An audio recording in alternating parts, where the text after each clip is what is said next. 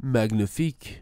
Dazzling Kate was the belle of the ball in lavish royal gala with chic sequined gown.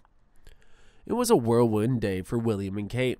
They started the day at St. Patrick's Day parade in London before taking a private jet to Paris to begin a 2-day Brexit charm offensive.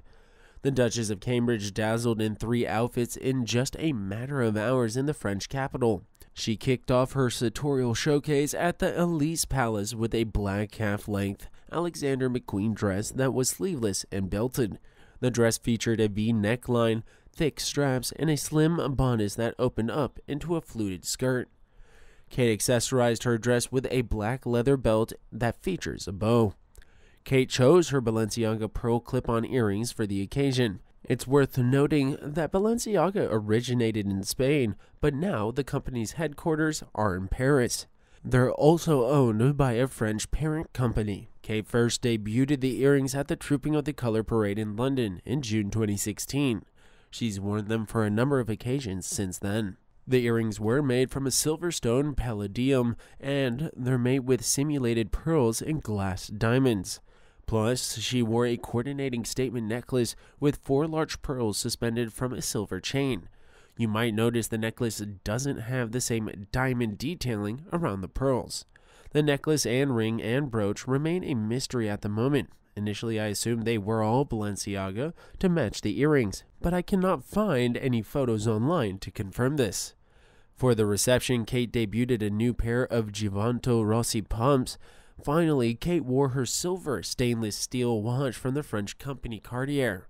Earlier in the day, the royal couple attended St. Patrick's Day parade in London, where Middleton, wearing a forest green Catherine Walker coat with matching Lock & Co. fascinator and Giovanni Rossi suede pumps, handed out sprigs of shamrocks to battalion Irish Guards and drank a Guinness with Prince William. But while Kate enjoyed the official beverage of St. Patrick's Day, she reportedly prefers Jack Daniel's whiskey and a drink called a crack baby, a mix of vodka, raspberry liqueur, passion fruit, and champagne. Middleton and Prince William also attended an embassy gala dinner on Friday, where the Duchess wore an ice blue gown by Jenny Packham, a longtime favorite of Middleton. She wore the designer on countless royal occasions, including after giving birth to Princess Charlotte in 2015, while posing for photographers on the steps of St. Mary's Hospital in London.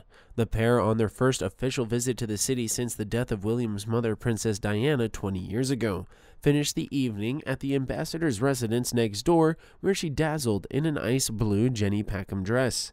After Prince William made headlines with his dad dancing during a booze-filled land skiing holiday last weekend, Kate ensured all eyes were on her as she stole the show in her range of sophisticated outfits.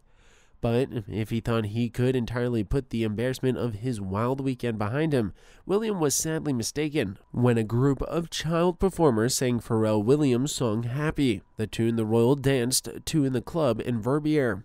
The couple's official appearance drew additional scrutiny after the video of Prince William dancing at a Switzerland nightclub went viral. In the video shot at a nightclub at Hotel Franiter in Verbier, Will's danced solo while raising the roof to the song I Got 5 on It by rap duo Linus, and later put his arm around the waist of a mystery woman. Middleton, who stayed home with 3-year-old Prince George and 1-year-old Princess Charlotte, was reportedly not happy with her husband's behavior. It was William's choice to go away, but make no mistake, Kate wears the trousers in that marriage, and she won't be happy with William's antics. She thought his partying days and larking around with the boys was a thing of the past. I imagine she'll find this humiliating, and William will have come in for a pesting. The timing of the ski trip also made headlines because it caused the prince to skip the Commonwealth Day service, which celebrates peace between 52 countries.